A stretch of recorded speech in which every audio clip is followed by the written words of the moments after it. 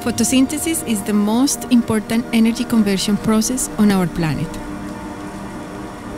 Plants and algae use sunlight, carbon dioxide, and water to produce 118 billion tons of biomass per year.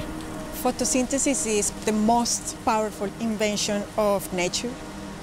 Almost every organism relies on it, and without it, we wouldn't be able to eat, breathe, and live. It is not surprising then that scientists have been investigating nature to understand the strategies it uses to convert solar energy.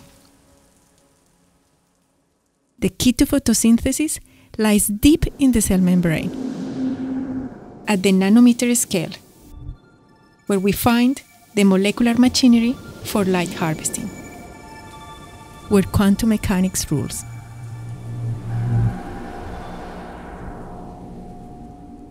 At University College London, we are fascinated by the microscopic principles of energy flow at this tiny scale.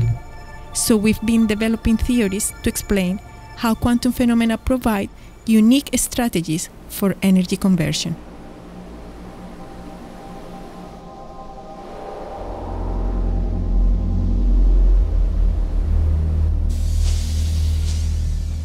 In all photosynthetic organisms, photosynthesis begins with tiny particles of light called photons colliding with specialized antennae. Here, several chlorophyll molecules cooperate to put in practice the quantum superposition principle. Energy is shared by all the chlorophylls at once.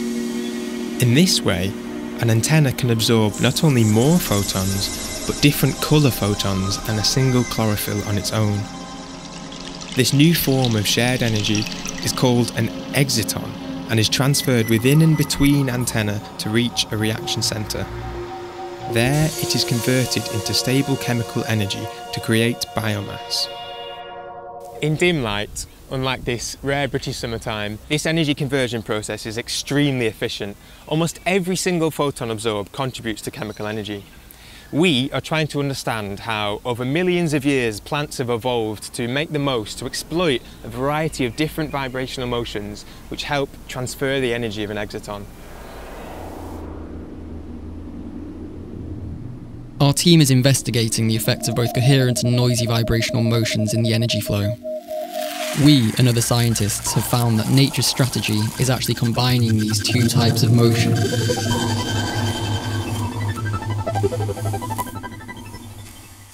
Coherent vibrational motions keep chlorophylls synchronized as energy is redistributed around the antenna.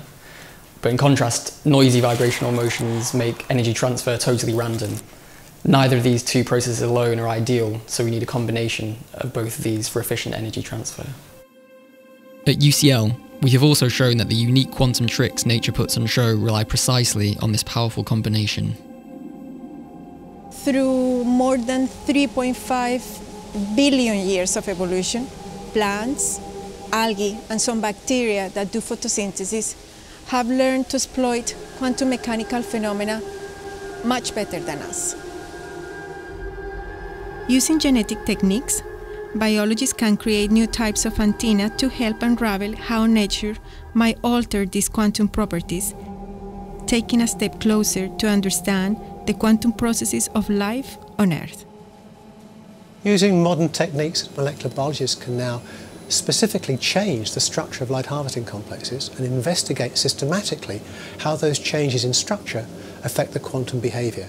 In light harvesting in photosynthesis, we wish to understand how quantum effects affect the efficiency of light harvesting in the natural system so we can capitalise on that knowledge to produce a blueprint for making much better solar cells.